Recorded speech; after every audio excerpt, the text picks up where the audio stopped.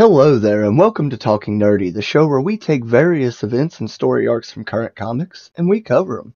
I'm your host, Obi-Wan Jabroni. Now, today's story we have X-Force number 22 through 25, written by Benjamin Percy, with art by Robert Gill, and colors by Guru EFX.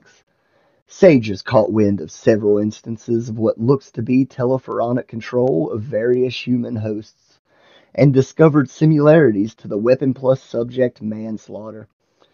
Before it's X-Force is tasked with finding and questioning manslaughter before it is too late. So, with that, let's start talking nerdy. Leading us to our first issue, X-Force number 22. Now, we open up 1 month ago in Alabama, and we see Dr. Bloodroot visiting a grave when he is interrupted by the leader of Xeno. And we learn that Bloodroot's wife has died from an overdose on Krakoan medicine, and Xeno is trying to recruit him to help take down the mutants. And we switch to now at the X-Force base on Krakoa. Sage and Beast are going over various video feeds and files about xenospores being hid in various places in public and infecting citizens. They turn and we see the Weapon Plus victim, Manslaughter, sitting in the room with them. Manslaughter says that the people are being controlled by the spore, and but he is a unique host and has control of himself. Oh, my page is stuck. I'm sorry. Control of himself. Beast says, let's test that theory, and chops off 4 of Manslaughter's fingers. They fall to the floor and grow into smaller-sized Manslaughters, as Beast says. Fascinating. You're not, as Sage implied, alone. Not exactly. You can grow outward, extend your roots and seeds and networks. Similar to the rhizomatic tendencies of certain trees. You are the parent plant of these fingerlings, and so you control them. Manslaughter says that before he goes, he wants to talk to the host, Krakoa himself. And at this point, we switch to New Orleans. We see some of the Order of Ex-Human cultists worshipping a Krakoan gate when Dr. Bloodroot approaches and tells them they are pathetic and should worship him now, not these false gods, the mutants. Vines explode from his body as he transforms into a plant creature. Vines go down all of the cultists' throats, and he takes control of them as he says, I am no mutant. In fact, I hate what you love. But all the things that supposedly make them special, they're plant-based medicines and seeding gates. I speak the same floronic language, and I'm commanding you, worship me now, my little weeds. I'm the pollen soaring your nose and blinding your eyes. I'm the fungus growing in your groin and between your toes. I'm the dirt you choke on in the grave. And I say, if you want a piece of Krakoa, go on. It's yours to take. And he connects with the Krakoan gate and lets all of the cultists through and onto the island of Krakoa itself. Now, elsewhere in front of Krakoa's tree itself, Wolverine and Domino join Beast and Manslaughter, and Beast says, you are X-Force's principal field agents, aren't you? Well, this is the field. Our friend here hasn't decided if he's going to work with us. Kudzu was introduced to America as an ornamental in 1876. It grows a foot a day and swiftly overcompetes native plants. Within years, it becomes dominant in the South and Midwest and led to species extinction. We need to address how to deal with this invasive species that seems to intend to choke us out. Together, they'll access what I guess you could call a floronic network, unavailable to the rest of us. Roots, mycorrhizas, spores, pollen, wild grass and ditches, flowers and tree leaves, potted plants on windowsills, all of it. Together, they hope to find the source. And at that moment, on various parts of the island, cultists appear and start to attack all of the mutants. Meanwhile, Wolverine, Domino, and Manslaughter approach Dr. Bloodroot at his wife's grave. Manslaughter calls him out for making him a monster, and Bloodroot turns into a plant creature. He dives his hands into the ground and creates plant minions out of the nearby corpses and other graves. As they fight, Sage calls to them and tells them to kill the host immediately because the minions are attacking the island. Bloodroot dives at Manslaughter, who shifts to the side and stabs him in the chest and absorbs the plant matter. He throws him to the side, and Bloodroot shakes and withers down to bone. As he does, all the minions on the island and at the graveyard fall over dead, ending this issue. Taking us to X-Force number 23. Now, we open in Siberia, and Mikhail Rasputin is standing and watching a train approach, and it stops, and the leader of Xeno gets out. They greet each other, and then an army of strange-skinned soldiers step out of the train, and Mikhail says that Xeno is short on his count. When they are interrupted by an ice bear attacking, Xeno tells the new army to attack, and as they do, he says, "This is actually a good opportunity to demonstrate the equipment. Observe my handiwork." The detachable hand can serve as the king of flail and grip hook. Then there are switchblade bones sleeved into the arms and legs. No rush, as you'll soon see. The fallen soldiers is still in this fight. Wait for it. When the bear took the bite out of him, it invited a nesting doll into its stomach. Are you impressed? You should be. Homo superior is an irrelevant accident compared to the intentional evolution I can encourage. Did I mention their eyeballs are also now detachable to employ as surveillance devices? And at this point, we switch to Beast's lab. And he is dissecting a miniature skin soldier and saying, "I couldn't help myself. When the island was breached by the Russian nesting dolls, everyone insisted on burning the remains, but I secretly harvested a single specimen and kept it on ice. How could I not? They are walking biological weapons, biological Swiss army knives even, and I find myself fond of them. Who among us, after all, doesn't keep dangerous secrets tucked away inside themselves? What if I were the nesting doll? If you cracked my rib cage and shoved aside my organ, what horrors would leap out of me?" It was Goethe who spoke for all of us when he said, "There is no crime of which I do not deem myself capable." Have I dreamed of human annihilation? Yes, of course. Given all they've done to mutants, it's a reasonable fantasy. Did I imagine briefly after Xavier died, taking his place as the father of Krakoa? Surely I am not the only one. In the dark places, fantasies go wild. There's nothing harmful about that. It's healthy, in fact, to acknowledge. To study and dissect our impulses is to tame them. And another skin soldier bursts from the dead one's chest as he cuts it open. He loses sight of it immediately, and it climbs up his fur and into his ear, and Beast falls to his knees, screaming in pain.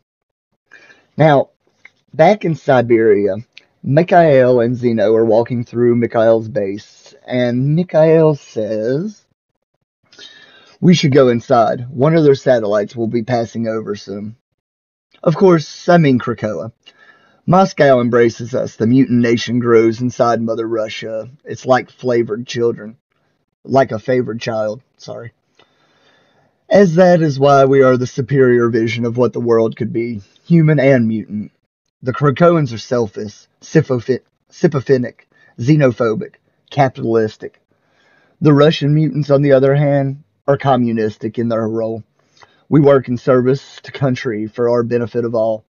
Each and every one of us is a worker, workers with different tools at their disposal. The pale girl carries a hammer in her head. Cyber carries a sickle in his hands.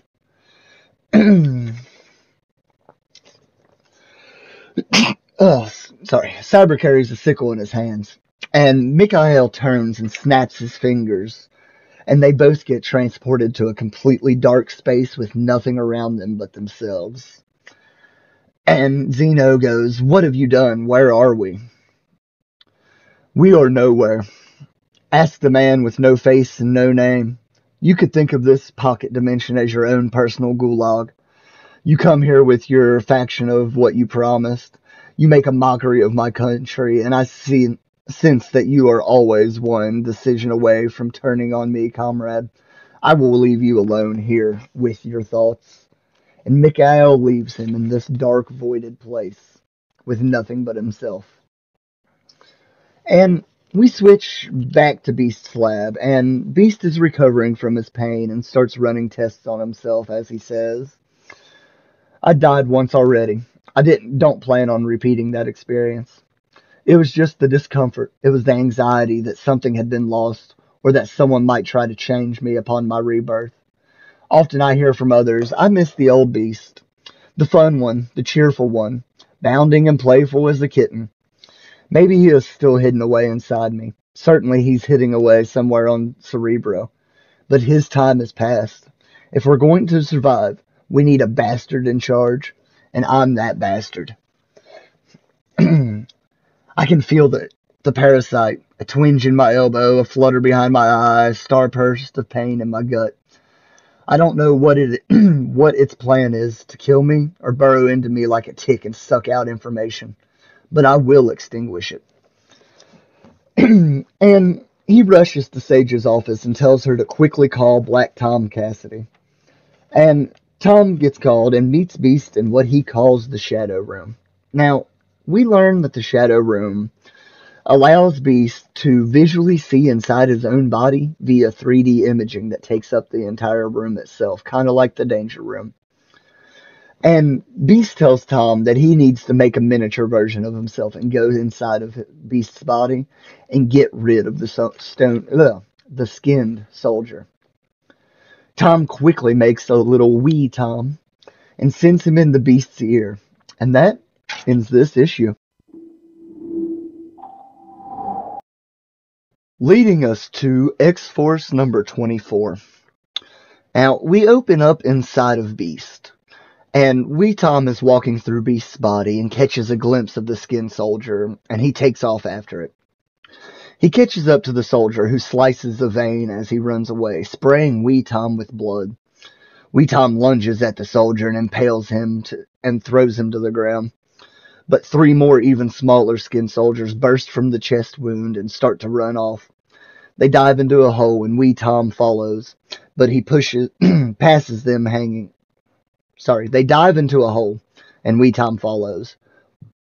But he passes them up as they hang on the walls, and Tom continues to fall and lands inside Beast's stomach. Now, we switch to the Savage Land at this point. And we see Colossus doing farm work, and he is approached by his girlfriend, Kayla. She tells him that she is going to make lunch, and she goes to their house. A bit later, Colossus goes to the house to join her, and we start to get a duel scene of Colossus and a mutant who can manipulate reality via writing. And we learn that Mikhail is making the mutant mess with Colossus's life. The mutant sits down and starts to write. In the Savage Land, the sun sank and left behind a red-purple bruise on the horizon. Only then, under the shroud of night, did Pichur return home. This was his favorite moment of every day. When he had finished with his good work, his muscles pleasantly spent, their air cooled, the fires lit, the smell of the smoked meat and grilled vegetables spiced the air. She would be waiting for him. So would a bath. His books, his paints, his easels, a bottle of vodka kept cool in their root cellar. But instead of a smile and a kiss, he was greeted with the sound of crying, a low moaning that comes from the deepest pain. He calls out her name, Kayla, and approaches her bedroom door. He didn't have to ask her what was wrong. At a glance, he knew. This is not what you think, he said. Her voice rose to a shriek. You can't explain this away. Let me try, he said. He handed out his arms, motioning for her to come to him. She had always felt safe there. She could not resist. She wanted to believe in her gentle, kind, good Petor. He whispered that it would be all right, but he was lying, of course.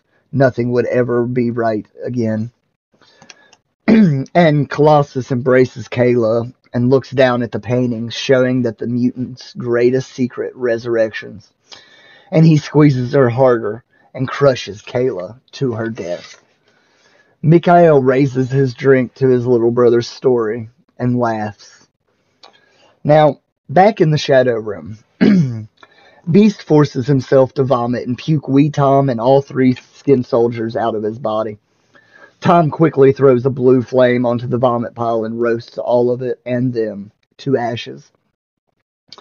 Tom helps Beast to his lab and sits him down. Beast looks up and freaks out as he sees a tiny skin soldier on Tom's face.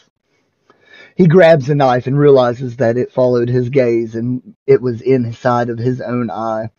He plunges the knife into his eye and rips it out, throwing it to the ground and proceeding to stomp on it. He pants and looks up at Tom with blood running down his face and says, Krakoa is finally safe now. Now, back at the Savage Land, Colossus waits until dark and takes Kayla's body out to the flower garden and buries her where no one will look or find her. He goes back home and bathes, and as he gets dressed, he gets a knock on his door. He answers and sees Professor X asking if they can talk. And that ends this issue.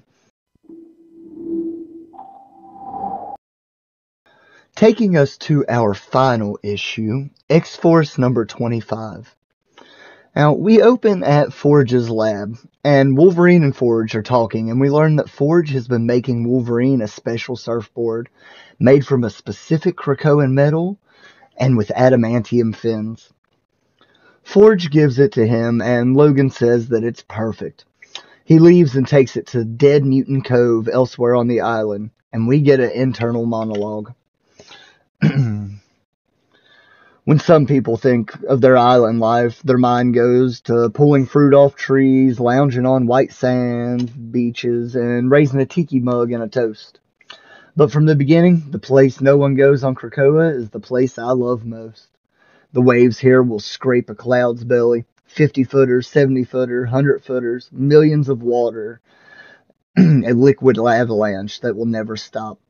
When they drop, the air and earth shake. It is violence that you find true paradise. You do your best living when you can taste the dying.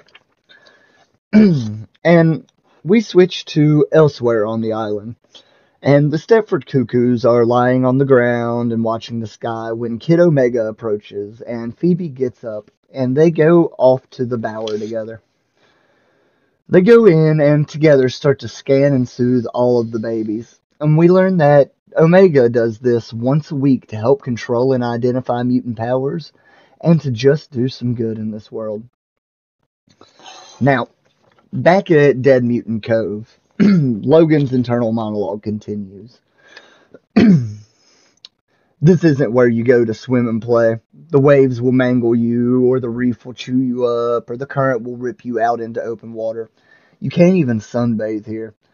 The pounding and slapping of the waves makes the air shake. I asked Sage to do some math for me. A 70-foot wave can do 500 tons of damage to a body. Welcome to the Thresher. There's no better feeling in the world. Beast beats the best sex or whiskey buzz you'll ever chase. It's like wrestling with a mountain or boxing the sun. An elemental battle, a defiance of nature. The wave always wins. At best, you merely hang on for a bomb blast of a ride. And at worst, you're reminded of what you should already know. We're all bits of meat getting ground up in the jaws of the universe. And Logan crashes and gets beat to hell on the rocks for a moment before he is pulled out of the water and dragged to the shore by a blonde woman. She tells him he's heavy and that her and her friends barely got him out. She says her and her friends like to ride hell as well and invite him to join them.